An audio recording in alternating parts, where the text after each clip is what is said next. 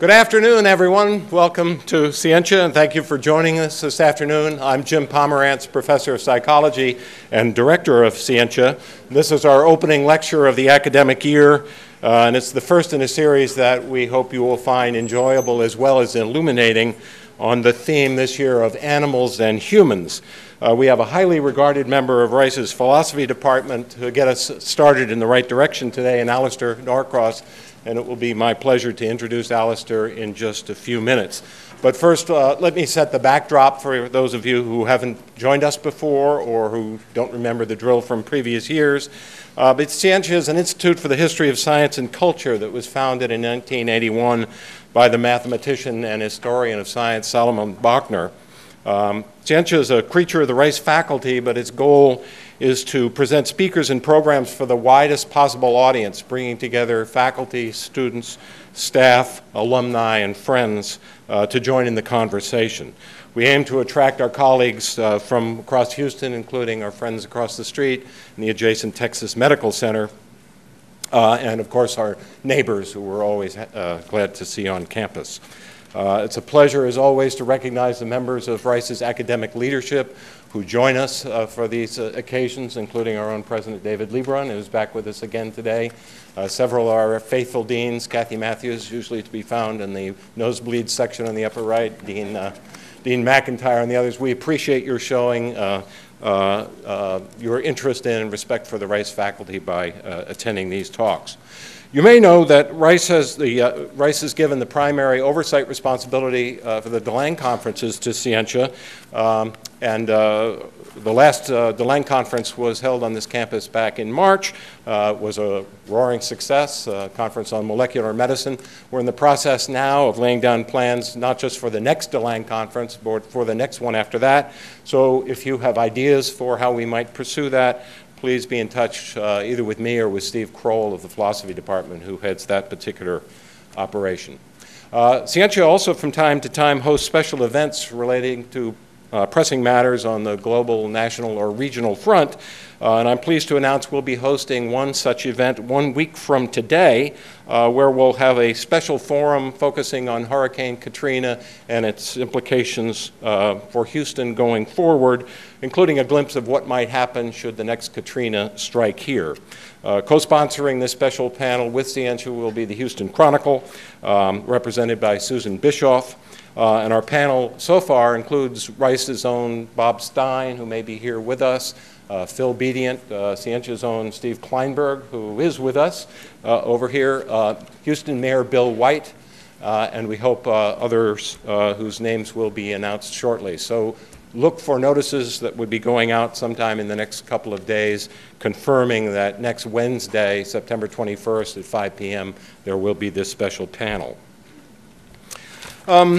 So our theme, as always, I would like to thank the people who make these colloquia possible, most particularly our executive assistant, Ellen Butler, who makes sure that we keep the series running on time and running in the right direction. And I'd also like to extend a special thanks to Rice's IT staff, who make sure that all the technology works, including the webcasting of these lectures. So for those of you who missed the occasional lecture, who missed any last year, all of those webcasts are archived on the web, and you can watch them at your leisure. So our theme this year is entitled Animals and Humans. As is true every year, this theme is developed by a group of Rice faculty members, headed again this year by Professor David Queller of Ecology and Evolutionary Biology. You could read more about that theme on our program cards or on the web, but let me just quote briefly from our program blurb, which explains what this theme is all about for this year. Humans have always lived in the midst of animals, and in the process have developed complex relationships with them. Animals have served as our companions, as our religious figures, and as the manifestations of natural beauty. At the same time, we have relied on animals for food, clothing, transportation, muscle power, and in some cases, we have reinvented animals, selecting for traits that help or please us. In this series, we take a fresh look at how we view animals as some of the old relationships fade away while others emerge, such as genetic engineering and the involvement of animals in research. From Darwin, we learned that humans are animals. There's certainly plenty of us here in this room. Humans are akin to apes, monkeys, and other mammals. But to understand the human condition, it behooves us to consider our closest kin. Are other animals mere biological machines, or do they have brains and minds similar to our own? Under what circumstances are we entitled to eat them, to experiment on them, or through design or neglect, to extinguish entire species of them? So that's the idea.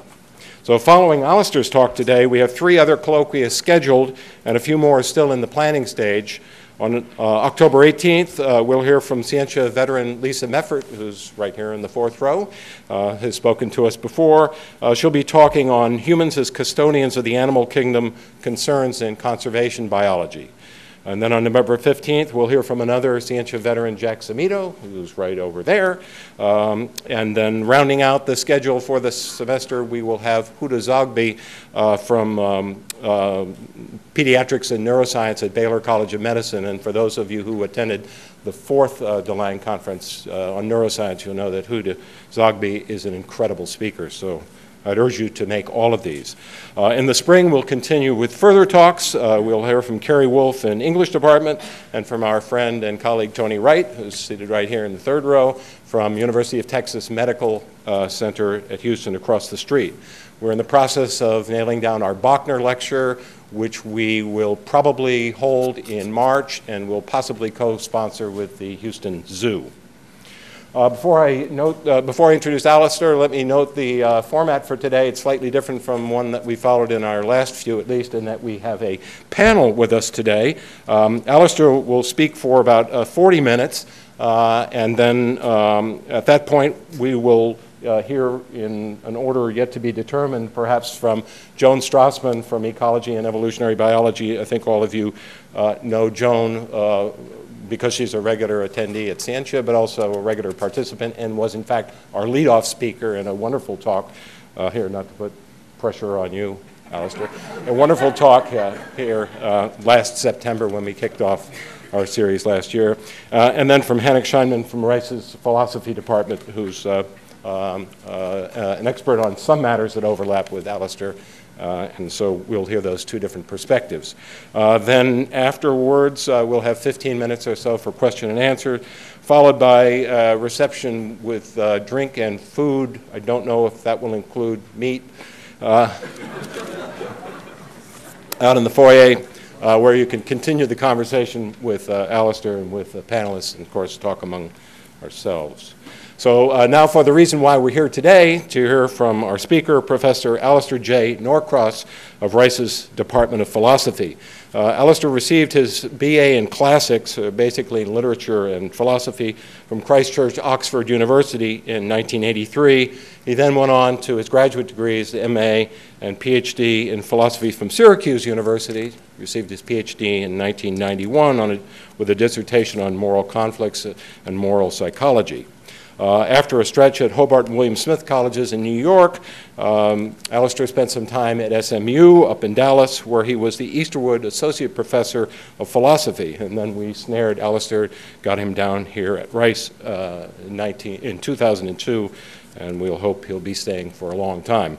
Among his awards, Alastair won several during his stretch at SMU, including the President's Associate Outstanding Faculty Award, the Ethics Development Grant, McGuire Teaching Fellowship, and a Curricular Development Grant for Social and Political Philosophy, and a Sam Taylor Fellowship.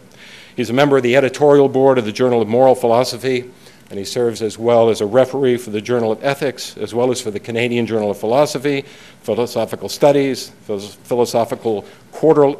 Philosophical Quarterly, Philosophy and Phenomenological Research, the Journal of Philosophical Research, and the Southern Journal of Philosophy. He's a member of the American Philosophical Association. He currently serves as president of the Southwestern Philosophical Society, having previously served as vice president, and he's been president of the North Texas Philosophical Association. He's the co-editor of the 1994 anthology Killing and Let Die.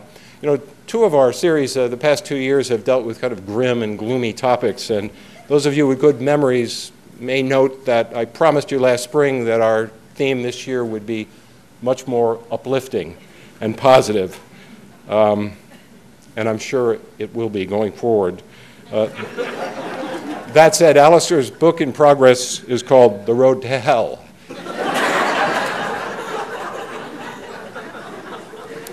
Alastair is the author of dozens of articles published in such outlets as the Oxford Handbook of Bioethics, the Blackwell Contemporary Debates in Moral Theory, Philosophical Studies, and Philosophical Perspectives, where an article bearing the same title as Alastair's talk today appeared in a 2004 issue. So let me ask you, as always, to turn off your cell phones. I've just turned mine off. Anything else that beeps or makes unpleasant noises, and turn into Alastair Norcross, whose title is Puppies, Pigs, and People Eating Meat and Marginal Cases. Alastair Norcross.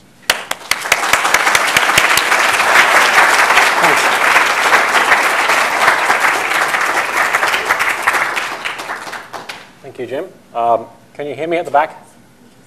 Yes, excellent.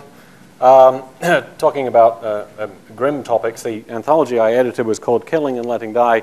It deals, among other things, with euthanasia.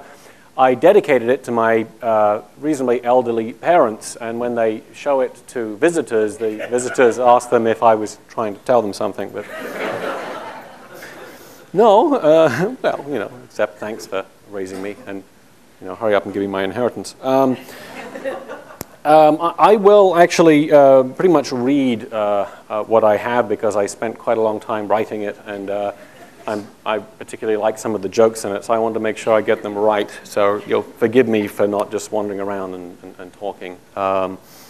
You should have a handout, or some of you have a handout. For those who do, I apologize for the footnote. The spirit of Dr. Seuss seized me and forced me to write what I did in that footnote, so blame him. Okay, let's start with a story of Fred, who receives a visit from the police one day. They've been summoned by Fred's neighbors, who've been disturbed by strange sounds emanating from Fred's basement. When they enter the basement, they are confronted by the following scene. 26 small wire cages, each containing a puppy. Some whining, some whimpering, some howling. The puppies range in age from newborn to about 6 months. Many of them show signs of mutilation. Urine and feces cover the bottoms of the cages and the basement floor. Fred explains that he keeps the puppies for 26 weeks and then butchers them while holding them upside down.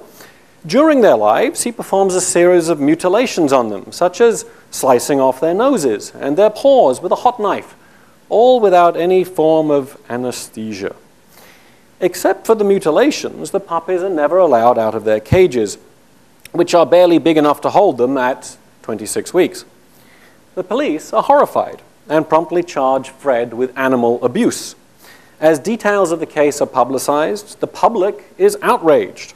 Newspapers are flooded with letters demanding that Fred be severely punished. There are calls for more severe penalties for animal abuse. Fred is denounced as a vile sadist. Finally, at his trial, Fred explains his behavior and argues that he is blameless and therefore deserves no punishment. He is, he explains, a great lover of chocolate. A couple of years ago, he was involved in a car accident which resulted in some head trauma. Upon his release from hospital, having apparently suffered no lasting ill effects, he visited his favorite restaurant and ordered their famous rich, dark chocolate mousse. Well, imagine his dismay when he discovered that his experience of the mousse was a pale shadow of its former self. The mousse tasted bland, slightly pleasant, but with none of the intense chocolatey flavor he remembered so well. The waiter assured him that the recipe was unchanged from the last time he tasted it just the day before his accident. In some consternation, Fred rushed out to buy a bar of his favorite Belgian chocolate. Again, he was dismayed to discover that the experience of the chocolate was barely even pleasurable. Extensive investigation revealed that his experience of other foods remained unaffected, but chocolate in all its forms now tasted bland and insipid. Desperate for a solution to his problem, Fred visited a renowned gustatory neurologist, Dr. T. Budd. Extensive tests revealed that the accident had irreparably damaged the Godiva gland, which secretes cocamone, as you all know, the hormone responsible for the experience of chocolate. Fred urgently requested hormone replacement therapy. Dr. Budd informed him that until recently there had been no known source of cocamone other than the human Godiva gland, and that it was impossible to collect cocamone from one person to be used by another. However, a chance discovery had altered the situation. A forensic veterinary surgeon performing an autopsy on a severely abused puppy had discovered high concentrations of cocamone in the puppy's brain. It turned out that puppies, who don't normally produce cocamone, could be stimulated to do so by extended periods of severe stress and suffering. The research which led to this discovery, while gaining tenure for its authors, had not been widely publicized for fear of antagonizing animal welfare groups. Although this research clearly gave Fred the hope of tasting chocolate again, there were no commercially available sources of puppy-derived cocamone. A lack of demand, combined with fear of bad publicity, had deterred drug companies from getting into the puppy torturing business. Fred appeals to the court to imagine his anguish on discovering that a solution to his severe deprivation was possible, but not readily available. But he wasn't inclined to sit around bemoaning his cruel fate. He did what any chocolate lover would do. He read the research and set up his own cocamone collection lab in his basement. 6 months of intense puppy suffering, followed by a brutal death, produced enough cocamone to last him a week, hence the 26 cages. Now, he isn't a sadist or an animal abuser, he explains. If there were a method of collecting cocamone without torturing puppies, he would gladly employ it. He derives no pleasure from the suffering of the puppies itself. He sympathizes with those who are horrified by the pain and misery of the animals, but the court must realize that human pleasure is at stake. The puppies, while undeniably cute, are mere animals. He admits that he would be just as healthy without chocolate, if not more so. But this isn't a matter of survival or health. His life would be unacceptably impoverished without the experience of chocolate. End of story. Well, clearly we are horrified by Fred's behavior and unconvinced by his attempted justification. It is, of course, unfortunate for Fred that he can no longer enjoy the taste of chocolate, but that in no way excuses the imposition of severe suffering on the puppies. Now, I expect near universal agreement with this claim, the exceptions being those who are either inhumanly callous or thinking ahead and wish to avoid the conclusion to which the argument commits them. So most of my colleagues in the philosophy department have already worked out clever ways of avoiding it, I'm sure. However, I will go on with my bluster. No decent person would even contemplate torturing puppies merely to enhance a gustatory experience. However, billions of animals endure intense suffering every year for precisely this end. And that's not an exaggeration, approximately 9 billion in this country alone. Most of the chicken, veal, beef, and pork consumed in the United States comes from intensive confinement facilities in which the animals live cramped, stress-filled lives and endure unanesthetized mutilations. The vast majority of people would suffer no ill health from the elimination of meat from their diets. Quite the reverse. The supposed benefits from this system of factory farming, apart from the profits accruing to agribusiness, are increased levels of gustatory pleasure for those who claim that they couldn't enjoy a meat-free diet as much as their current meat-filled diets. If we are prepared to condemn Fred for torturing puppies merely to enhance his gustatory experiences, shouldn't we similarly condemn the millions who purchase and consume factory-raised meat? Are there any morally significant differences between Fred's behavior and their behavior? So I'm going to consider a few attempts to come up with those differences, and these are enumerated on your handout. The first difference that might seem to be relevant is that Fred tortures the puppies himself, whereas most Americans consume meat that comes from animals that have been tortured by others. But is this really relevant? What if Fred had been squeamish and had employed someone else to torture the puppies and extract the cocamone? Would we have thought any better of Fred? Of course not. Well, how about another one? Another difference between Fred and many consumers of factory-raised meat is that many, perhaps most such consumers are unaware of the treatment of the animals before they appear in neatly wrapped packages on supermarket shelves. Perhaps I should moderate my challenge then. If we are prepared to condemn Fred for torturing puppies merely to enhance his gustatory experiences, shouldn't we similarly condemn those who purchase and consume factory-raised meat in full or even partial awareness of the suffering endured by the animals? While many consumers are still blissfully ignorant of the appalling treatment meted out to meat, that number is rapidly dwindling, thanks to vigorous publicity campaigns waged by animal welfare groups. Furthermore, any meat-eating members of this audience are now deprived of the excuse of ignorance. Well, perhaps a consumer of factory-raised meat could argue as follows. While I agree that Fred's behavior is abominable, mine is crucially different. If Fred did not consume his chocolate, he would not raise and torture puppies or pay someone else to do so. Therefore, Fred could prevent the suffering of the puppies. However, if I did not buy and consume factory-raised meat, no animals would be spared lives of misery. Agribusiness is much too large to respond to the behavior of one consumer. Therefore, I cannot prevent the suffering of any animals. I may well regret the suffering inflicted on animals for the sake of human enjoyment. I may even agree that the human enjoyment doesn't justify the suffering. However, since the animals will suffer no matter what I do, I may as well enjoy the taste of their flesh. Well, there are at least two lines of response to this attempted defense. First, consider an analogous case. You visit a friend in an exotic location, say Alabama. Your friend takes you out to eat at the finest restaurant in Tuscaloosa. For dessert, you select the house specialty, chocolate mousse Alabama, served with a small cup of coffee, which you are instructed to drink before eating the mousse. The mousse is quite simply the most delicious dessert you have ever tasted. Never before has chocolate tasted so rich and satisfying. Tempted to order a second, you ask your friend, what makes this mousse so delicious? He informs you that the mousse itself is ordinary, but the coffee contains a concentrated dose of cocamone, the newly discovered chocolate-enhancing hormone. Researchers at Auburn University have perfected a technique for extracting cocamone from the brains of freshly slaughtered puppies who have been subjected to lives of pain and frustration. Each puppy's brain yields 4 doses, each of which is effective for about 15 minutes, just long enough to enjoy one serving of mousse. You are naturally horrified and disgusted. You will not consider ordering another serving. You tell your friend, in fact, you are shocked that your friend, who had always seemed to be a morally decent person, could have both recommended the dessert to you and eaten one himself in full awareness of the loathsome process necessary for the experience.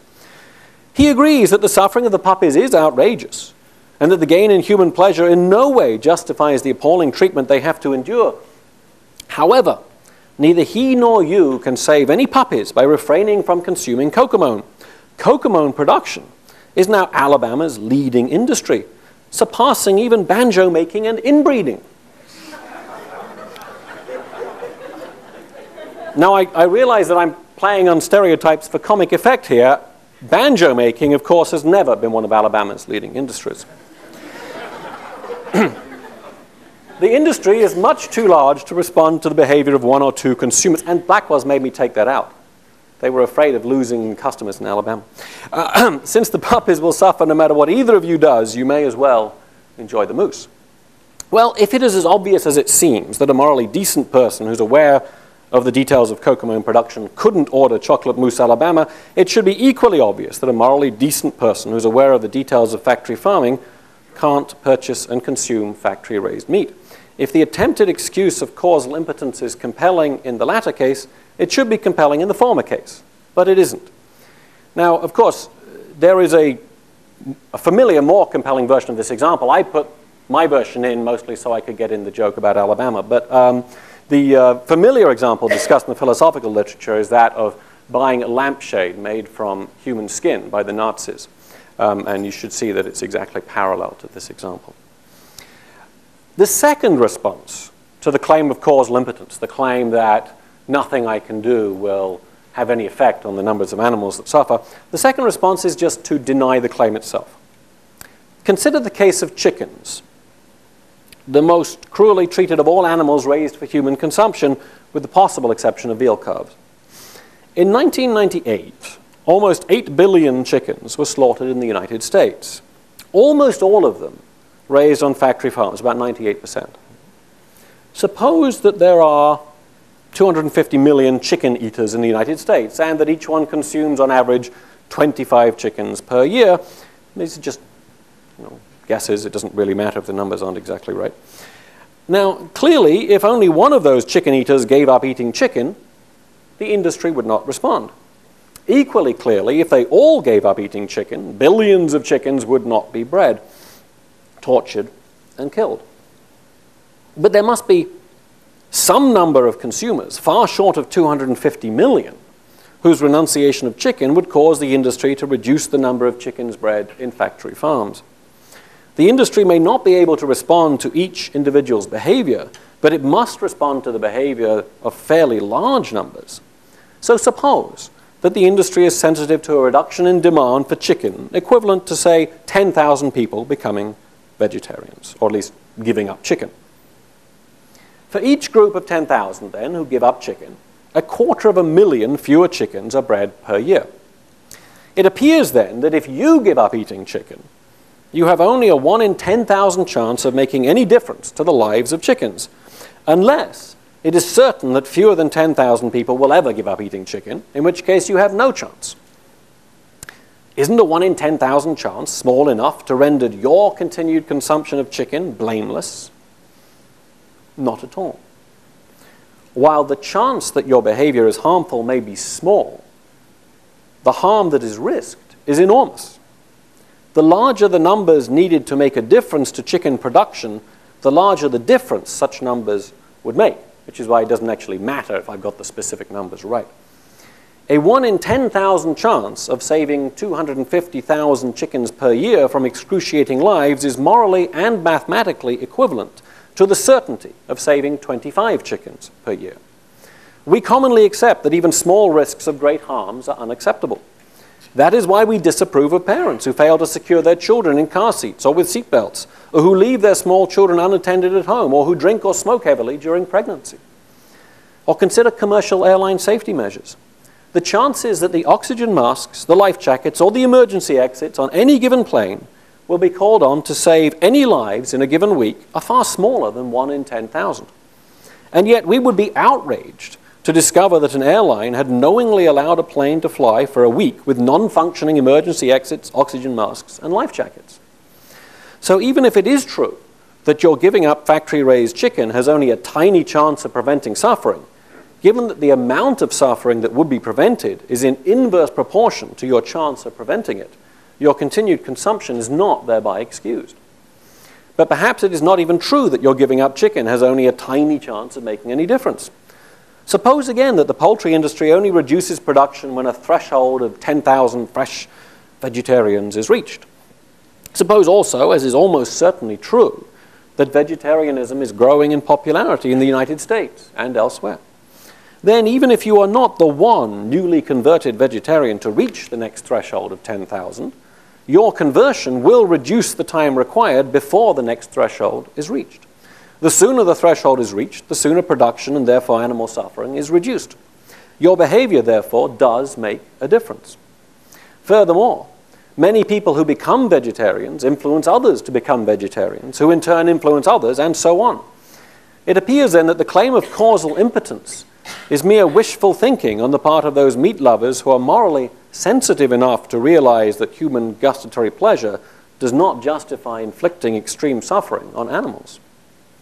Well, perhaps there is a further difference between the treatment of Fred's puppies and the treatment of animals on factory farms.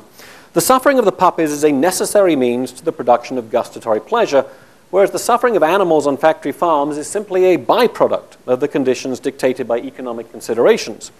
Therefore, it might be argued the suffering of the puppies is intended as a means to Fred's pleasure, whereas the suffering of factory-raised animals is merely foreseen as a side effect of a system that is a means to the gustatory pleasure of millions. The distinction between what is intended, either as a means or as an end in itself, and what is merely foreseen, is central to the doctrine of the double effect. Supporters of this claim doctrine claimed that it is sometimes permissible to bring about an effect that is merely foreseen, even though the very same effect could not permissibly be brought about if intended.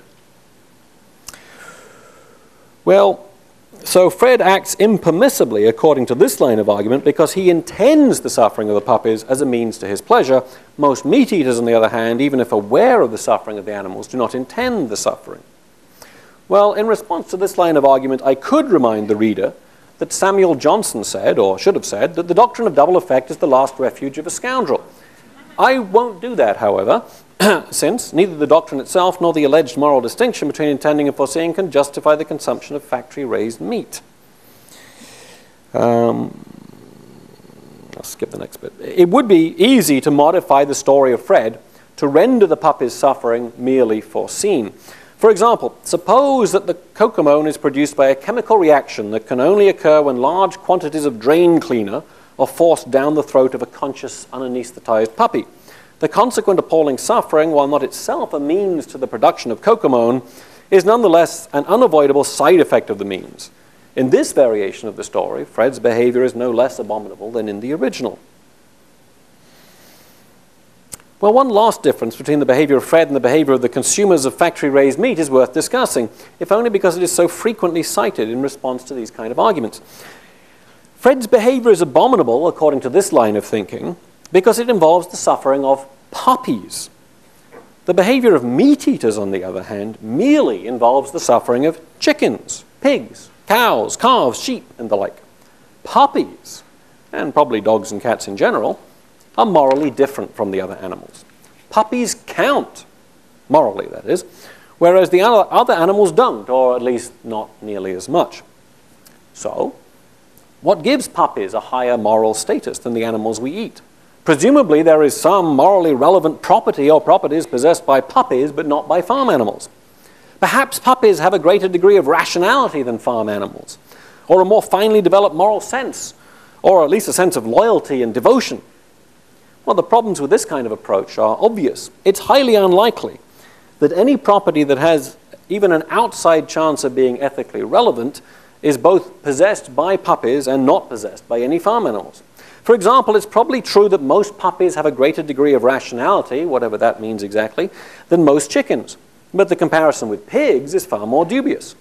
Besides, if Fred were to inform the jury that he had taken pains to acquire particularly stupid, morally obtuse, disloyal, and undevoted puppies, would they or we have declared his behavior to be morally acceptable? Clearly not. This, of course, is simply the puppy version of the problem of marginal cases, which I'll be coming to in a couple of minutes. The human version is no less relevant. If their lack of certain degrees of rationality, moral sensibility, loyalty, devotion, and the like makes it permissible to torture farm animals for our gustatory pleasure, it should be the same. It should be permissible to do the same to those unfortunate humans who also lack those properties. Since the latter behavior isn't permissible, the lack of such properties doesn't justify the former behavior. Well, perhaps, though, there is something that separates puppies, even marginal puppies, and marginal humans for that matter, from farm animals, and that is our sympathy. Puppies count more than other animals because we care more about them. We are outraged to hear of puppies abused in scientific experiments, but unconcerned at the treatment of laboratory rats or animals on factory farms. Before the 2002 World Cup, several members of the England football team, that's real football, sent a letter to the government of South Korea protesting the treatment of dogs and cats raised for food in that country. The same players have not protested the treatment of animals on factory farms in England. Well, this example, while clearly illustrating the difference in attitudes towards cats and dogs on the one hand and farm animals on the other, also reveals one of the problems with this approach to the question of moral status.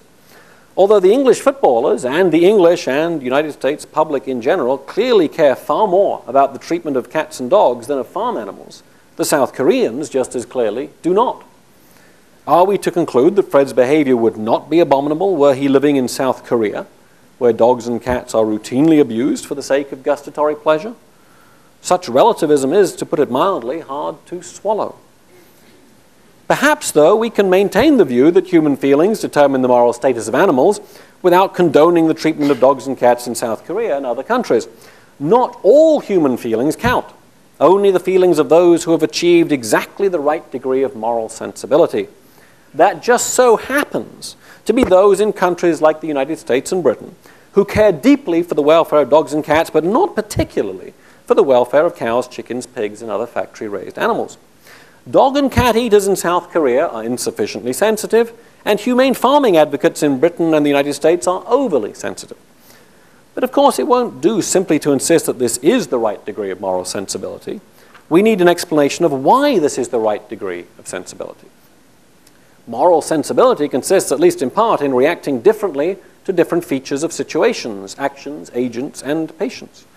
If the right degree of moral sensibility requires reacting differently to puppies and to farm animals, there must be a morally relevant difference between puppies and farm animals. Such a difference can't simply consist in the fact that some people do react differently to them. The appeal to differential human sympathy illustrates a purely descriptive psychological difference between the behavior of Fred and that of someone who knowingly consumes factory-raised meat. It can do no serious moral work. Well, I've been unable to discover any morally relevant differences between the behavior of Fred, the puppy torturer, and the behavior of the millions of people who purchase and consume factory-raised meat, at least those who do so in the knowledge that the animals live lives of suffering and deprivation. If morality demands that we not torture puppies merely to enhance our own eating pleasure, morality also demands that we not support factory farming by purchasing factory-raised meat.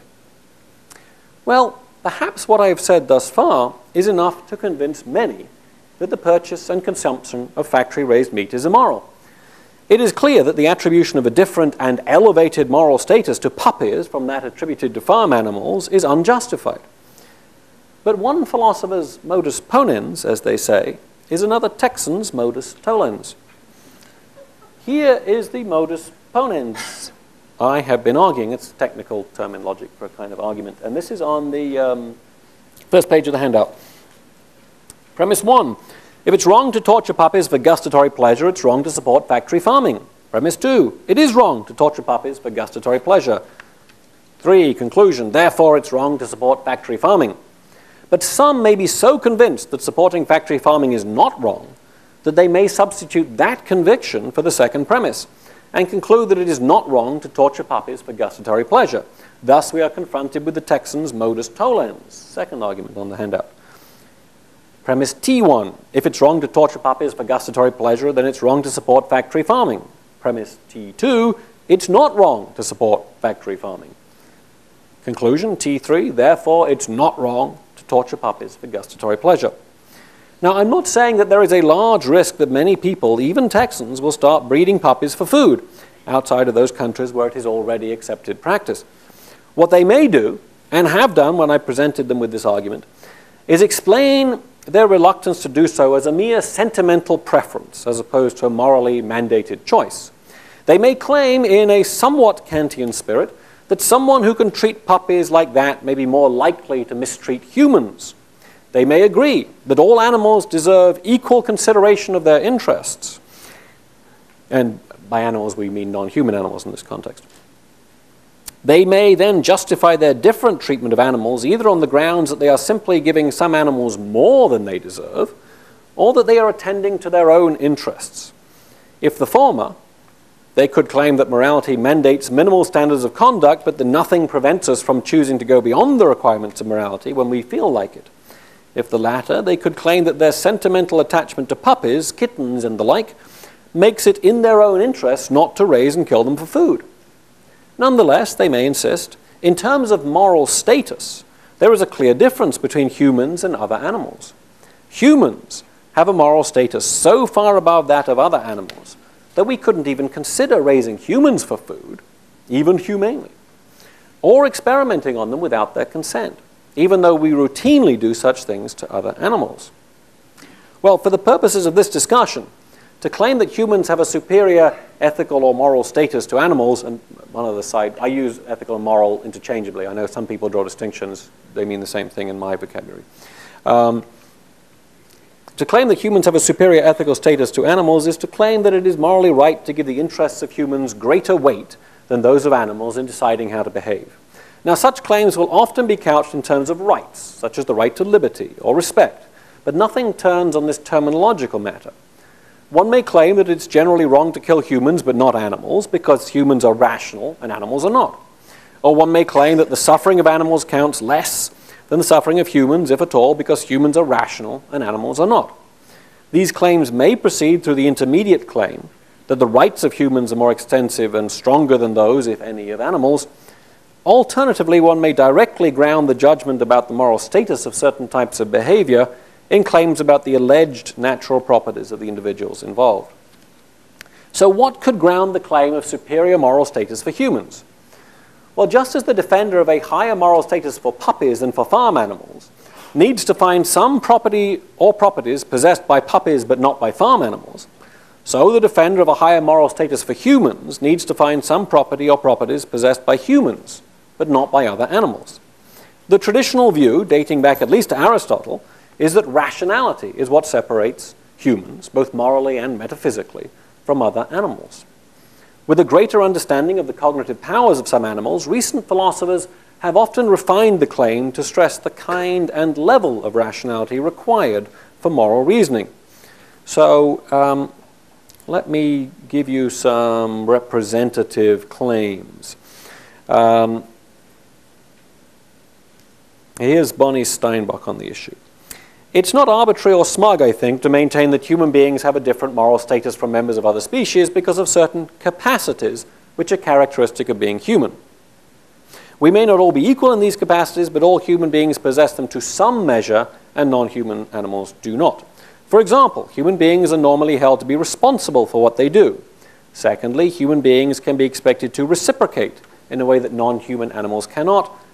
Thirdly, there is the desire for self-respect.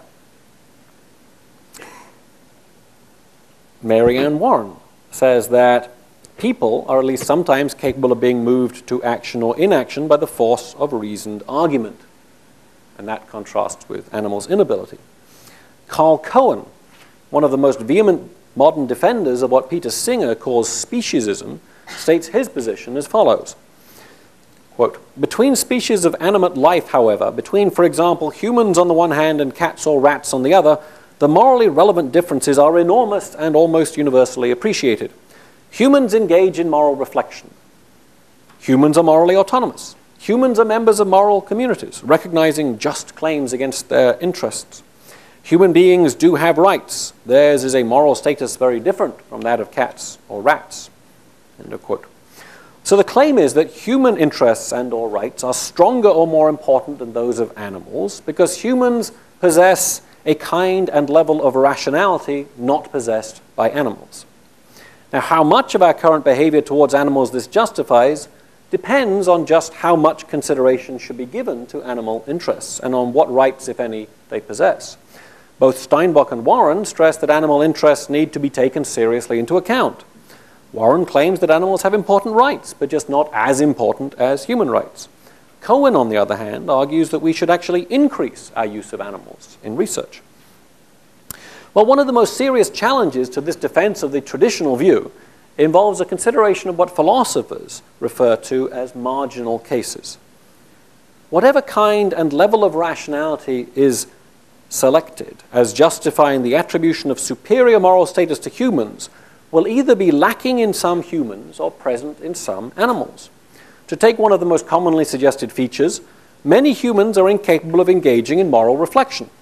For some, this incapacity is temporary, as is the case with infants or the temporarily cognitively disabled.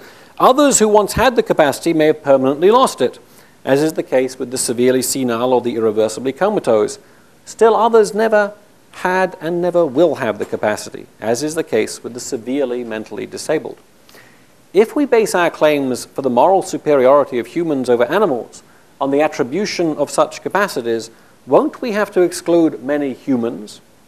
Won't we then be forced to the claim that there is at least as much moral reason to use cognitively deficient humans in experiments and for food as to use animals? Perhaps we could exclude the only temporarily disabled on the grounds of potentiality, though that move has its own problems. Nonetheless, the other two categories will be vulnerable to this objection, the permanently disabled. Well, I will consider two lines of response to the argument from marginal cases. The first denies that we have to attribute different moral status to marginal humans, but maintains that we are nonetheless justified in attributing different moral status to animals who are just as cognitively sophisticated as marginal humans, if not more so. The second admits that, strictly speaking, marginal humans are morally inferior to other humans, but proceeds to claim pragmatic reasons for treating them, at least usually, as if they had equal status. So I'm only going to give you Carl Cohen's account, because this is the one which is best known. Here's what Carl Cohen has to say in response to the argument from marginal cases. The argument from marginal cases fails. It mistakenly treats an essential feature of humanity as though it were a screen for sorting humans. The capacity for moral judgment that distinguishes humans from animals is not a test to be administered to human beings one by one.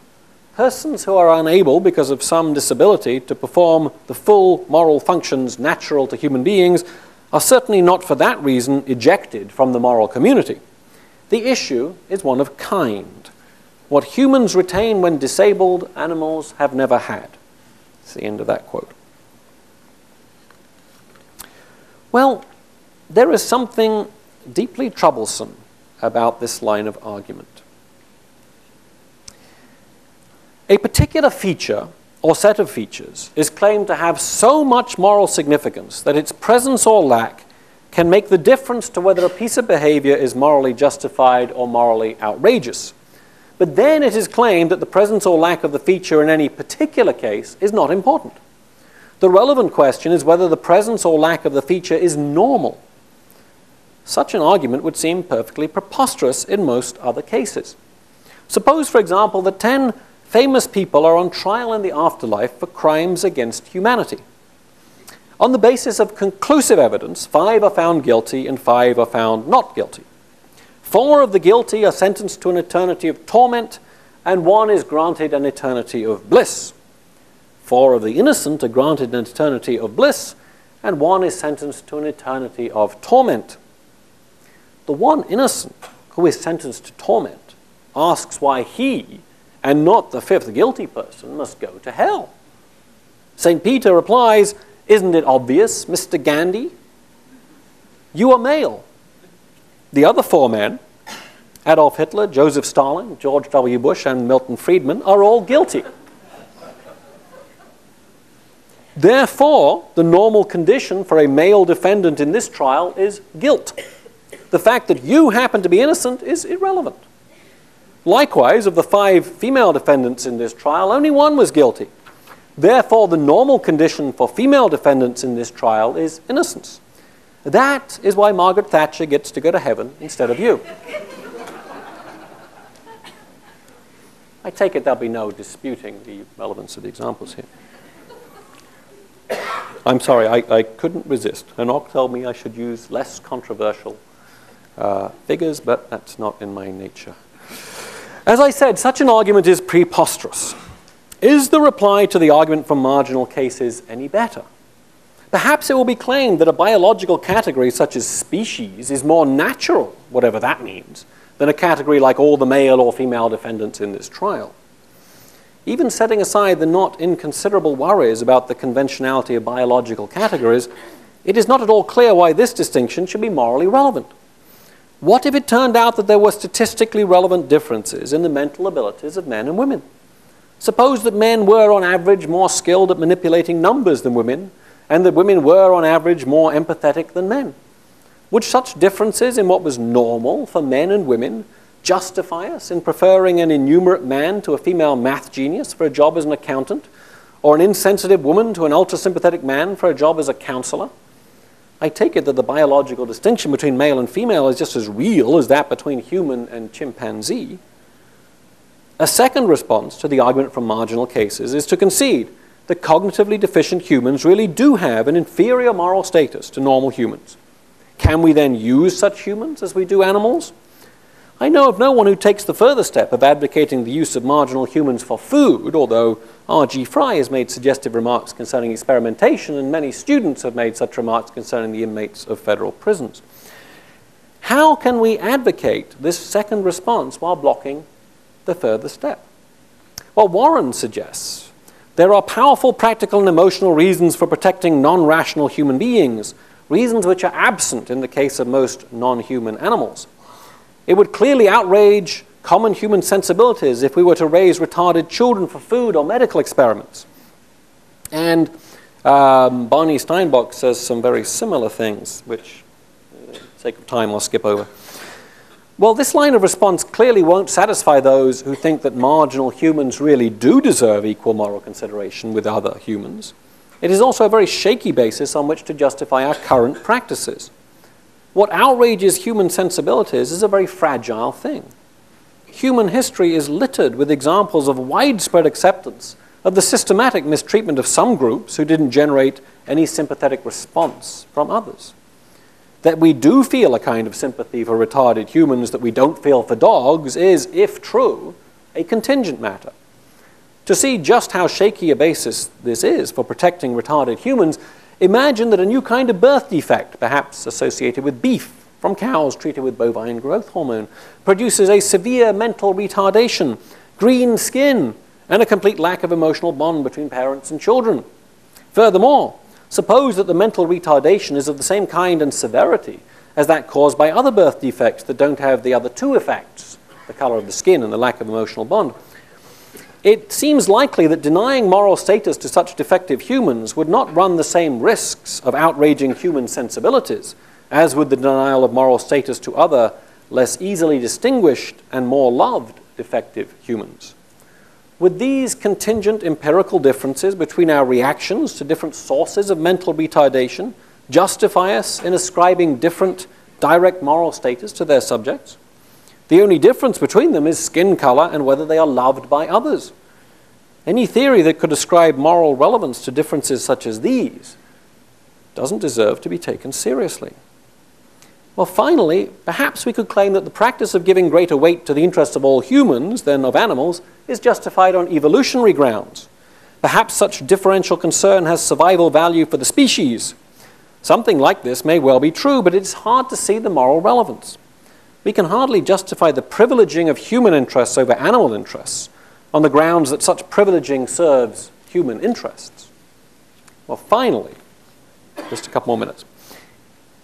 Although the argument from marginal cases certainly poses a formidable challenge to any proposed criterion of full moral standing that excludes animals, it doesn't, in my view, constitute the most serious flaw in such attempts to justify the status quo.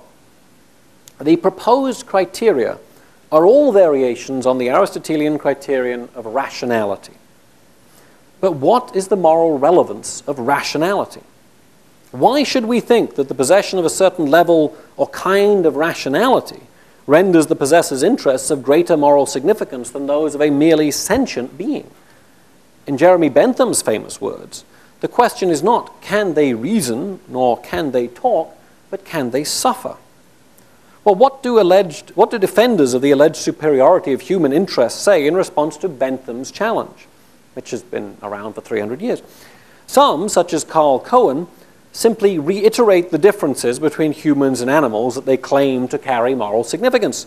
Animals are not members of moral communities. They don't engage in moral reflection. They can't be moved by moral reasons. Therefore, their interests don't count as much as ours.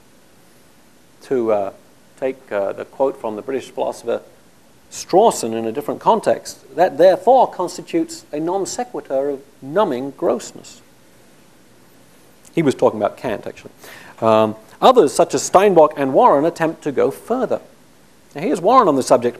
Why is rationality morally relevant? It doesn't make us better than other animals or more perfect, but it is morally relevant insofar as it provides greater possibilities for cooperation and for the non-violent resolution of problems. While Warren is certainly correct in claiming that a certain level and kind of rationality is morally relevant, where she and others who give similar arguments go wrong is in specifying what the moral relevance amounts to. If a being is incapable of moral reasoning at even the most basic level, if it is incapable of being moved by moral reasons, claims, or arguments, then it cannot be a moral agent. It cannot be subject to moral obligations, to moral praise or blame. Punishing a dog for doing something wrong is no more than an attempt to alter its future behavior. So long as we are undeceived about the dog's cognitive capacities, we are not, except metaphorically, expressing any moral judgment about the dog's behavior. All this is well and good. But what is the significance for the question of what weight to give to animal interests? That animals can't be moral agents doesn't seem to be relevant to their status as moral patients. Many, perhaps most humans, are both moral agents and patients. Most, perhaps all animals are only moral patients. Why would the lack of moral agency give them diminished status as moral patients? Full status as a moral patient is not some kind of reward for moral agency.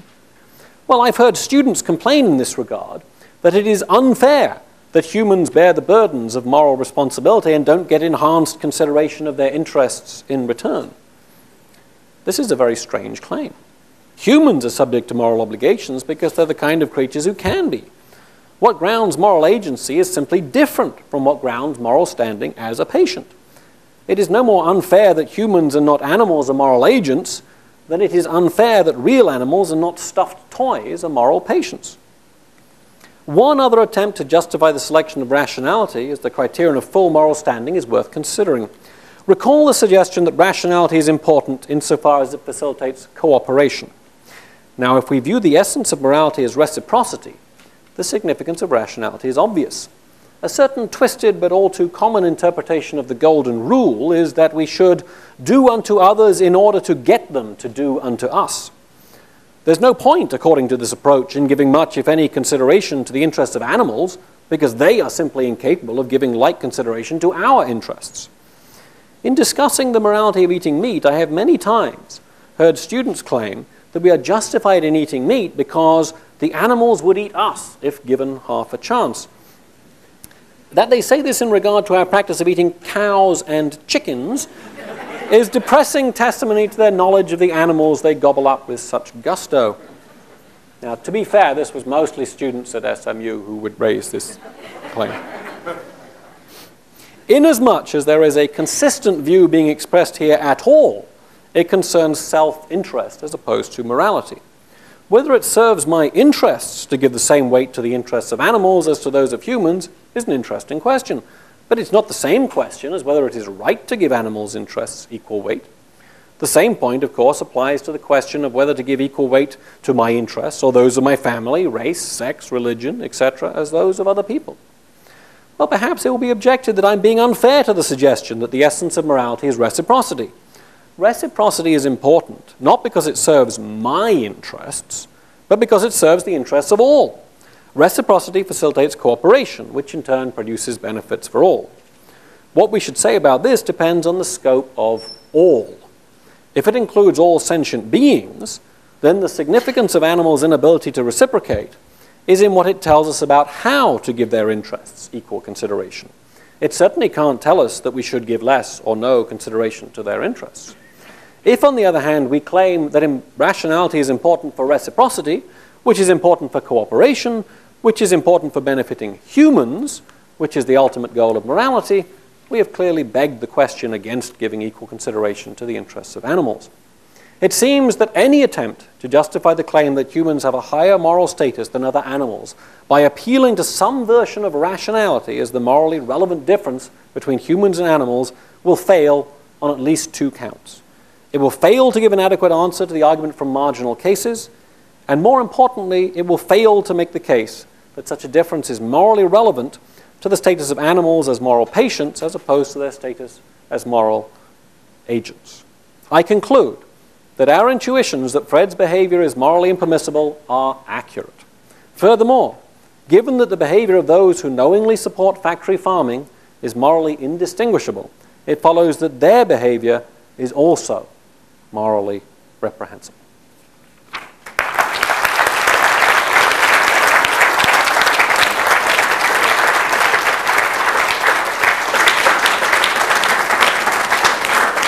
Thank you very much, Alastair.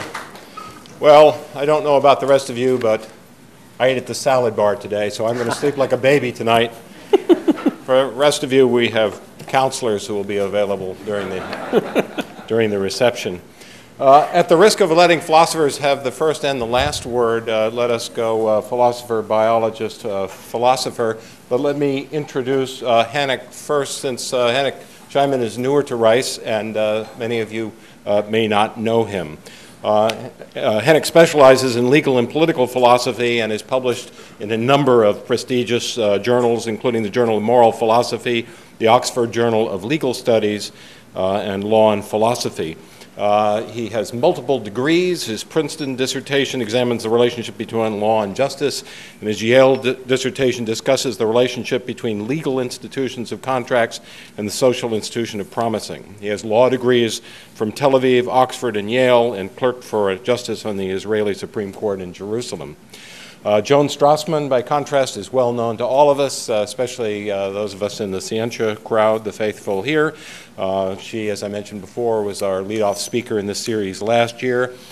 Joan still received her undergraduate degree from the University of Michigan and her graduate degree from UT Austin, where she stayed on for a postdoc, then came down here right away and has been on the faculty ever since. She's won so many awards and honors, I don't want to begin even listing them, but let me just say that they include this now famous $5 million 5-year grant from NSF that I talked about last year on evolution of social biological systems, and she's the winner of the Chance Prize for Teaching, and last year was on a Guggenheim Fellowship. So let's start with Hennick, or excuse me, with Joan.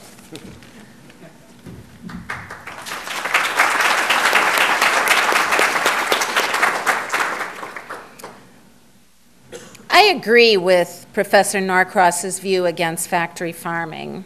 Chickens are crowded into tiny cages with their beaks mutilated. Cattle are fed grains that upset their digestive system. Pigs are perhaps the most intelligent of the bunch, and they're housed in unspeakable conditions. You can peruse any number of websites that document how terribly we treat animals, and yet in our day-to-day lives, these costs are hidden to us. But I'd argue for a somewhat broader view. Our economy hides lots of costs besides overt animal cruelty.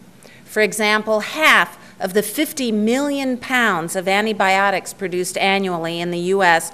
are given to animals, setting up a great evolutionary experiment selecting for antibiotic-resistant bacteria. Who needs terrorists? And consider habitat loss. I drove from St. Louis to Champaign across Illinois this summer. The cornfields that stretch from one horizon to the other are there to feed cattle and to feed our sugar addiction. Later in the summer, I drove east from Fort Collins, Colorado, and passed overgrazed land and feedlots with passive cattle standing in their own manure.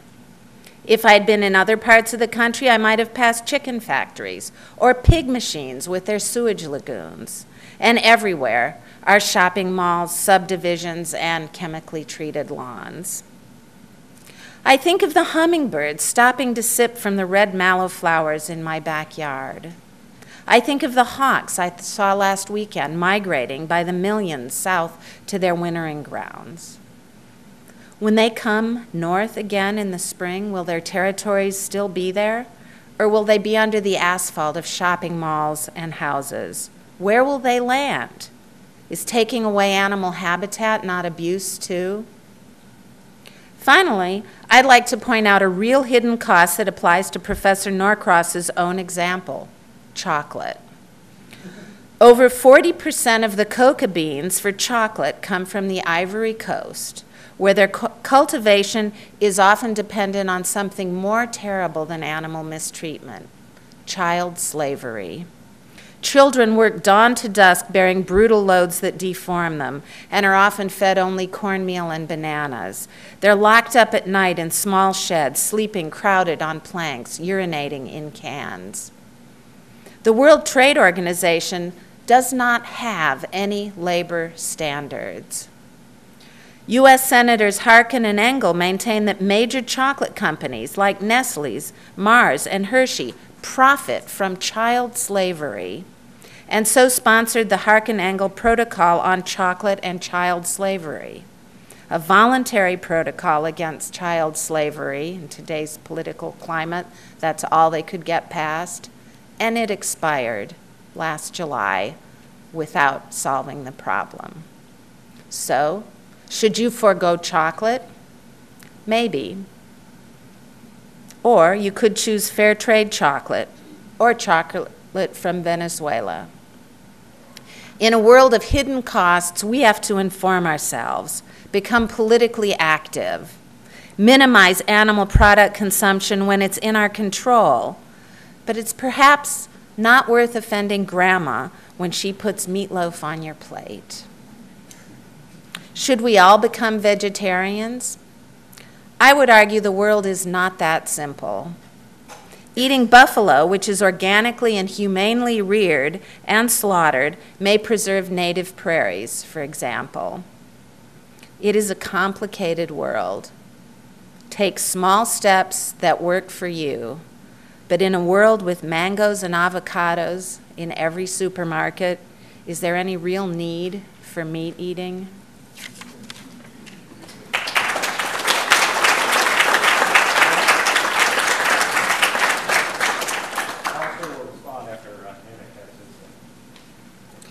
I like the paper.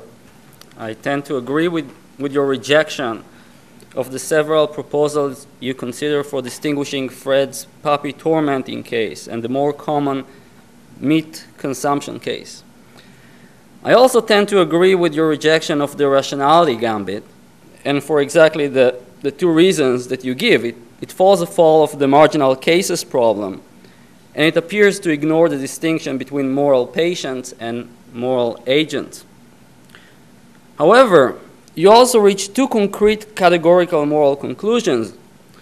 One, Fred's behavior is morally impermissible, and two, so is the behavior of the ordinary meat eater. Moreover, you also reach the more general and strongly egalitarian position, three, that humans and other sentient beings are on a par, morally speaking. You reject the common view that, quote, it is morally right to give the interests of humans greater weight than those of animals in deciding how to behave. I'm skeptical about the capacity of your largely convincing criticisms to discharge any of these three claims. Let me start with your concrete guilty verdicts regarding Fred and the ordinary meat consumer.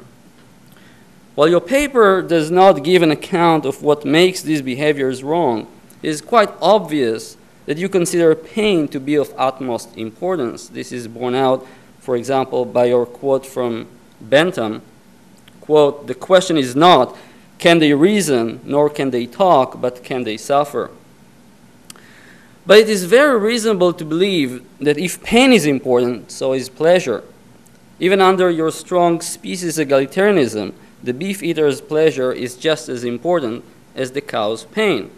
Suppose I consume three cows per year, and that I'm also solely responsible for the suffering of 3 cows. I take great pleasure not only in eating delicious steaks, but also in barbecuing, smoking meat, hosting barbecue parties, etc.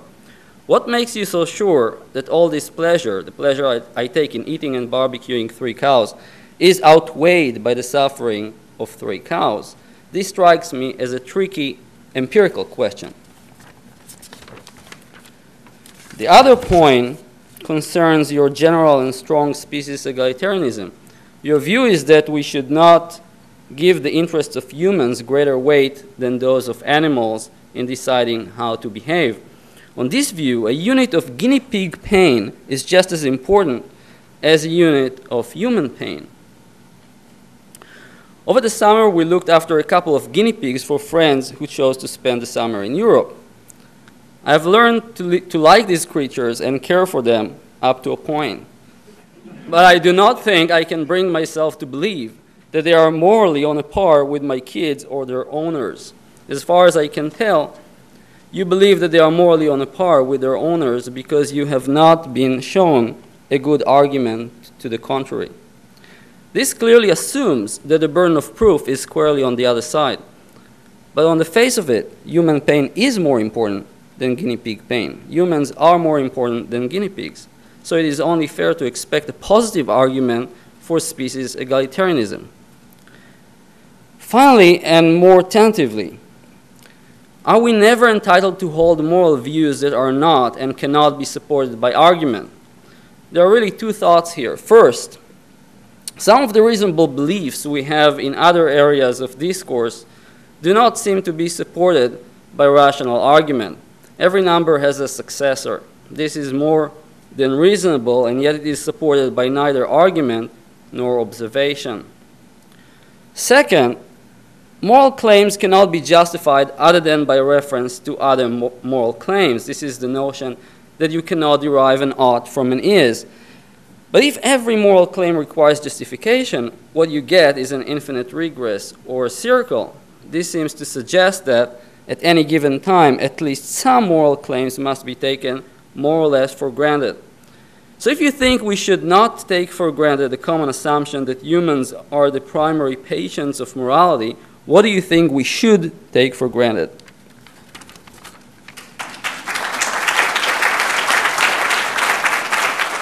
Thank you, Hannek, and thank you, Joan. Let's give Alastair a couple of minutes to defend himself. And then the microphones will circulate through the room, so as Alastair is speaking, be thinking about what questions you might want to ask and ask them clearly. Right. Well, I won't take very long. Again, let me reiterate the thanks both to Joan and Hanok. First of all, I want to say to Joan, I agree with everything you said, and I didn't take it that I was saying anything that was inconsistent with any of it. This talk was about animals, but there are many other talks one could give, and you're absolutely right. I was slightly worried about the chocolate example myself, given recent research showing that it's good for you. So I was slightly worried about the force of it, because part of the point is supposed to be that it's something which, if you give up, you lose some pleasure, but you actually might gain some health. But who knows now?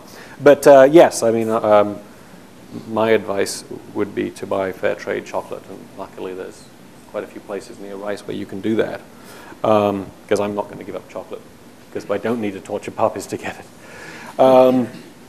And yes, there are hidden costs all over the place, and some of what Joan said raised some issues that might be occurring to some of you, which have to do with the possibility of humane farming. The first part of my talk was clearly supposed to be about factory farming, and didn't really say anything to the possibility of animals that are humanely raised. Now, there are many issues which I can't go into right now, but from the perspective of an animal that's been genuinely humanely raised, that is, one problem is that the humane farming standards in force in this country don't actually guarantee that an animal's life will be a decent life. But I'm sure there are some animals that are genuinely humanely raised and killed in as humane fashion as possible. There may be no objection from the perspective of that animal's welfare, but there may be many other reasons having to do with the use of the land. And so there are complex empirical questions about the best use of land, but it seems fairly clear that the way we're using it now is not the best. Now, to move to Hanok's question, first of all, the example of the guy who has 3 cows a year. The question is a bit more complex than you made out. It wouldn't be enough for your pleasure from the cows to somehow be greater than the pain they suffered. Because from the perspective I'm arguing, the question is not, is the pain greater than the pleasure? The question is, how does this compare with your other alternatives? And so even if there's some sense in which we could quantify your pleasure and say, well, it's greater than the pain the cows suffer. And as an empirical matter, I don't think that's true of anybody, but it's clearly possible.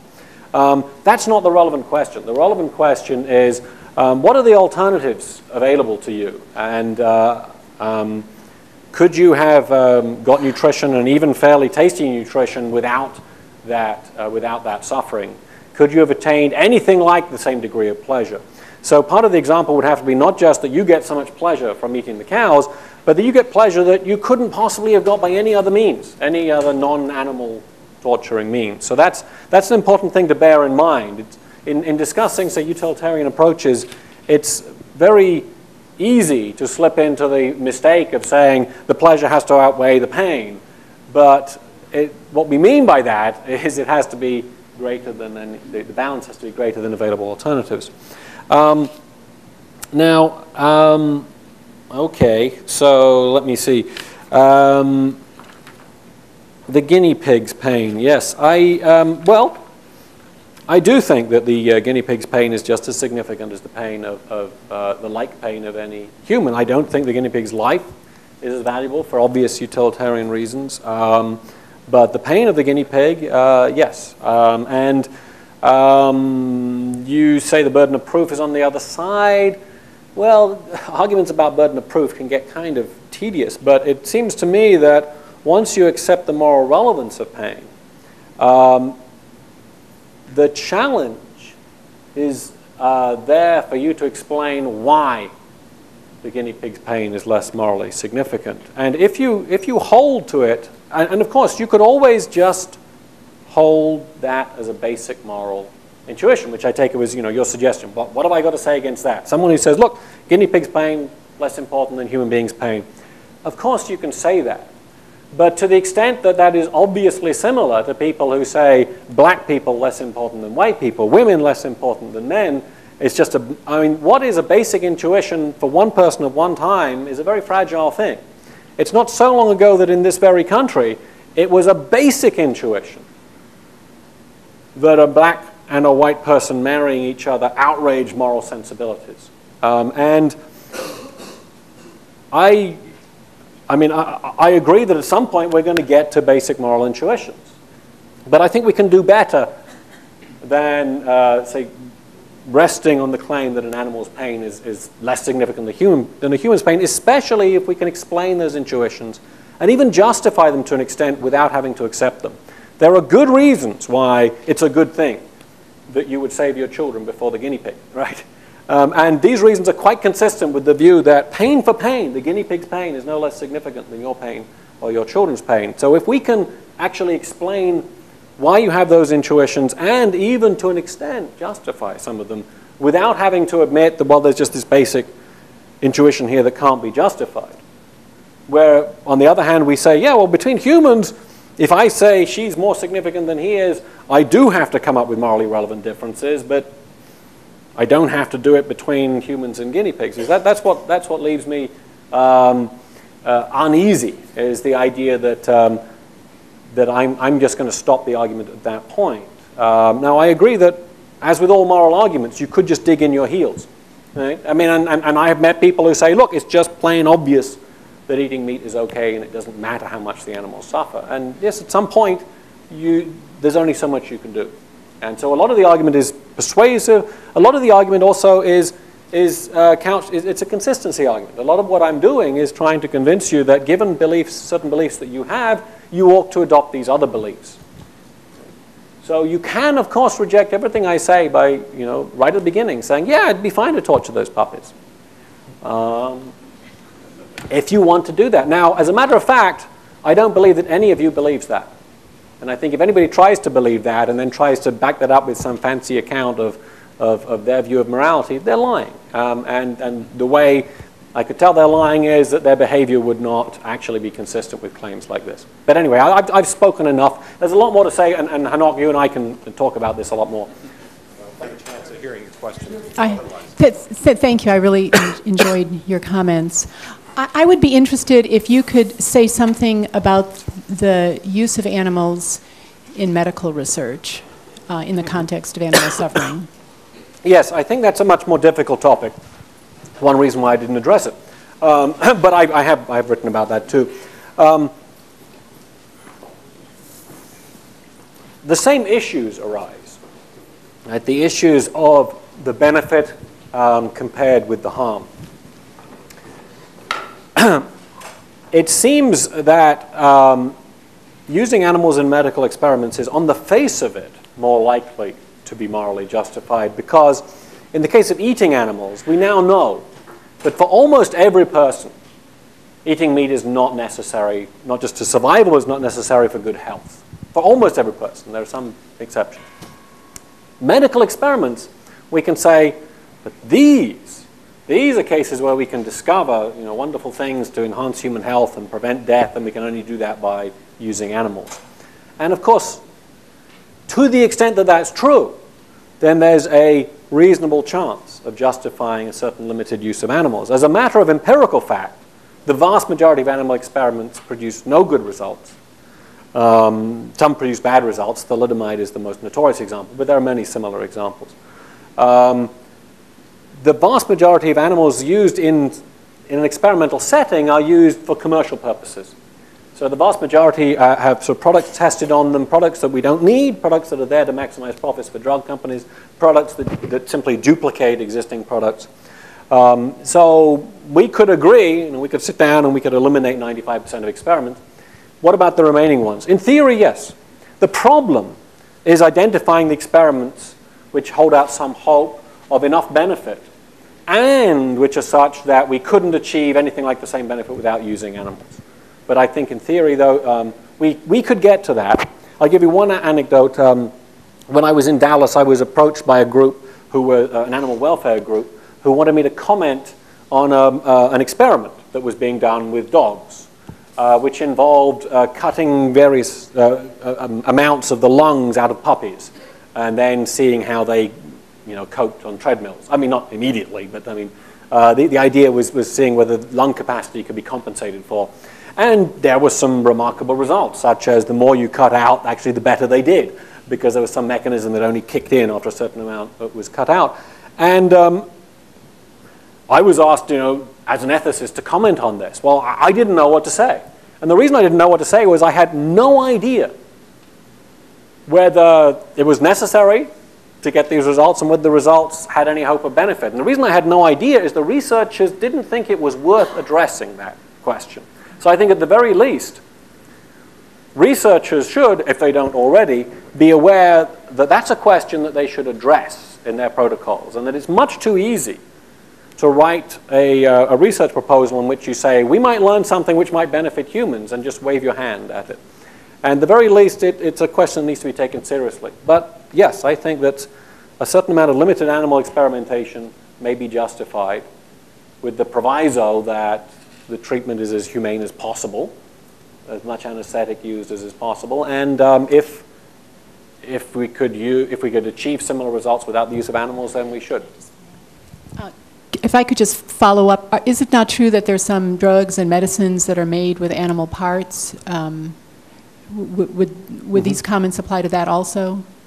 Yes, the comments would apply to that also. And so those that medicines that could not be made except with animal products would have to be assessed in terms of how much good they did. For example, cosmetics, I would say throw them all away. All right, the next question is up here, but if I could just interject that when Huda Zogby speaks to us in December, her talk is going to be on exactly that topic. I enjoyed your lecture. Thank you. But I have a question for you. It's kind of two parts. Mm-hmm. Part of it has to do with, what if you're not sure that part of it has to do with, I noticed that you cross species, you're comparing humans to animals, right? Yeah. And how far does that go down the chain? In other words, do you include crawfish, shrimp, clams, and then would you then cross over to saying maybe plants suffer too, and we're just not sure? Sure. Yes, good question. And my answer is I'm not sure. I was at a conference 2 or 3 weeks ago with Peter Singer, who's maybe the best known advocate of animal welfare. And he was giving a talk on a similar topic. And I asked him about line drawing. And he said that from what he'd read of the research, he was fairly sure that scallops are below the line. But it's a serious question. I mean, from his perspective and my perspective are pretty much the same, ethically speaking. Right? We're utilitarians. And the question then is, can the creature suffer? Now, I think I have seen no good reason to think that plants can suffer. I'm not saying it's not inconceivable that they suffer, but I've seen no good reason to think they can.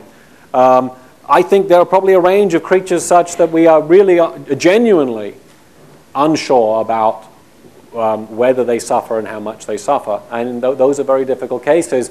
You might say, well, if you're unsure, the safest thing to do is not eat them, unless it's necessary to save your life or something like that. The second part of my Yes. question is, I'm sorry, I can't. are you guilty if you're not sure? Because let me just give you an example. So I went to Vietnam to my grandfather's, what we call a wake party, right? And the whole village comes. And I don't eat pig or chicken, so I sat with the monks. because monks are invited, and typically their table is safe. Their carpet is safe. And, but then after we ate, and they don't drink coffee either, okay? Oh, and we have a lot of Vietnamese coffee there. Right. But they all got a Red Bull. And I was shocked that Red Bull was even in Vietnam, but... But you're talking about the energy drink? Yes, the energy drink, which okay. they said to me in Vietnamese, this is, vitamins.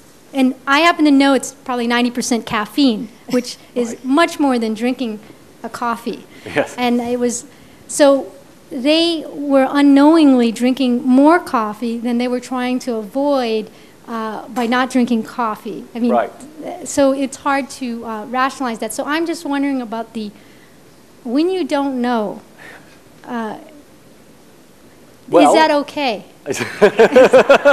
Are you saying, is ignorance okay? Is that the question? Well, I mean, regarding the monks, one would have to look at why they don't drink coffee. If they don't drink coffee because they think coffee is wrong, but not caffeine, then it might be a strange view, but it might be consistent with drinking Red Bull. If they think caffeine is impermissible and they just don't know that caffeine's in Red Bull, then yeah, that's a piece of ignorance that is easy to clear up. In general, I mean, I think we have a certain responsibility to educate ourselves. And to the extent we think that these issues are important, as I do, then I think it's important to try to find out how our choices affect the welfare of other sentient beings, which couches it in this broad sense that Joan wanted. I mean, I think we have the responsibility not just in the case of what we eat, but also, I mean, certainly not just in the case of eating meat, but other things too, products that we buy, whether we buy from companies that employ slave labor, whether even if it's not chocolate, if it's clothing. I think we have a certain amount of responsibility to educate ourselves, and it's not that difficult to educate ourselves about a whole bunch of things. If it's a question of where do you draw the line on the scale of sentience, then that's a very difficult issue, right? Because it's something that, I mean, I would defer to the scientists about that.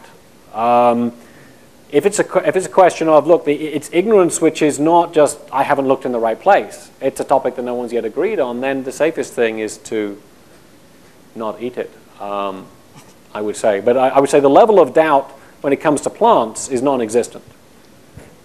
I mean, I don't think there's any chance that plants suffer.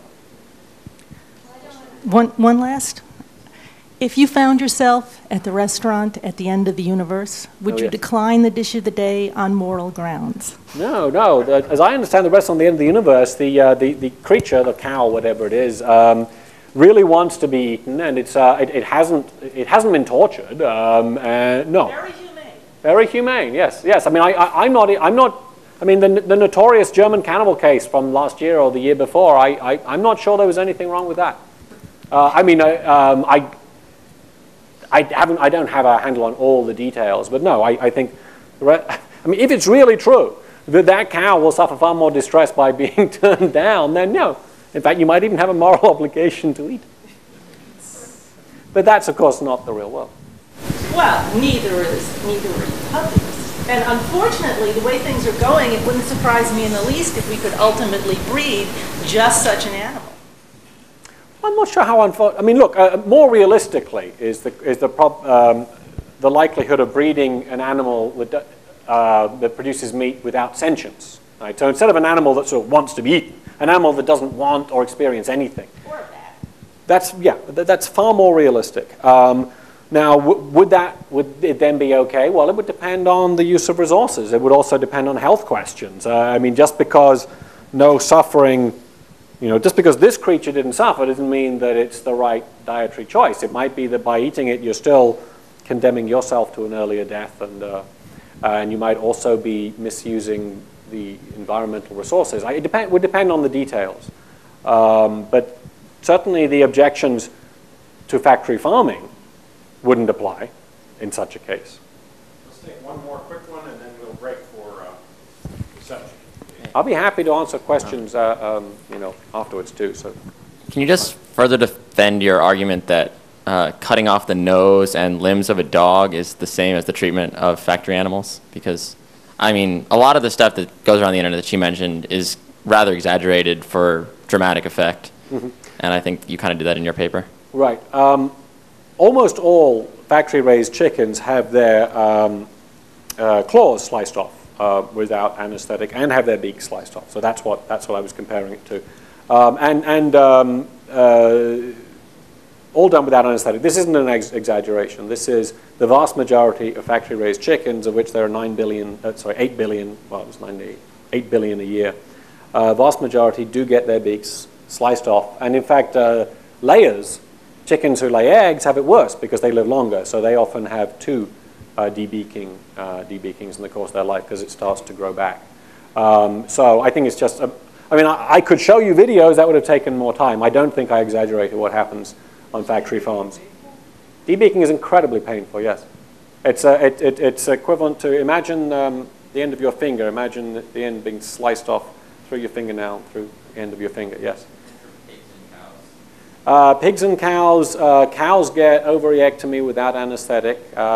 Imagine, if you're a woman, imagine somebody sticking their hand up you, ripping out your ovaries. No, I mean, these things are genuinely, horrifically painful. I'm not exaggerating. Jonathan's already had the microphone in his hand when I said one more question, so let's give Mike a shot and then we'll break. Thank you, Jim. I appreciate it. Is your argument that the moral status road from puppies to scallops somewhere includes a cliff rather than being a steady gradient? The moral status from puppies to scallops is, okay, you think, is my argument that there's a sharp cutoff point? Yeah. I have no idea. That would depend on the biological details. My argument is that to the extent that creatures can experience pain or pleasure, their pains or pleasures count equally with the like pains or pleasures of any other creature. So if the scallop, let's say what's a matter of degree is sort of how much capacity for experience a creature has. So maybe a shrimp can experience sort of rather feeble states of pleasure or pain. Well, my claim is that feeble pain of the shrimp is just as bad as a similarly feeble pain of any other creature. But of course, if it's only capable of experiencing a feeble pain, the practical consequence might well be that we can raise them without the same kind of moral risk that we engage in when we raise other creatures, because maybe they just can't suffer really greatly. So, so you've got to understand that there might be a gradual diminution in practical relevance, but there's no diminution in the principle of equal consideration. Right? If a creature can have an experience that's either positive or negative in value, pleasurable or painful, then that experience has the same moral significance as the exact same moral experience, intrinsically speaking. Because, of course, again, there are all kinds of reasons. Human beings, it's often argued, well, hey, our pains and pleasures are more significant. Why? Not because they're more significant in themselves, because of our greater cognitive abilities. We remember. So if I torture you, it'll scar you for life. If I torture a chicken, maybe you won't remember it. But, of course, you have to be aware that arguments like this cut both ways. Right? And Peter Singer is very clear about this. The arguments cut both ways. Our greater cognitive capacities might make some treatment of us worse, but it might make some treatment of it better. And his example is a good one. If I snatch you off the street to perform experiments on you, you're not going to be too happy about that.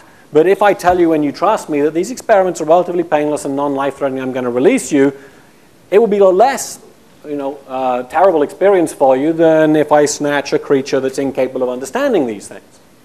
So our greater cognitive abilities can mitigate some things and amplify others. So we can get no general argument from the claim that we have greater cognitive abilities which, therefore, which interact with our sensations, to the claim that our experiences are somehow more or less morally relevant. That's my position.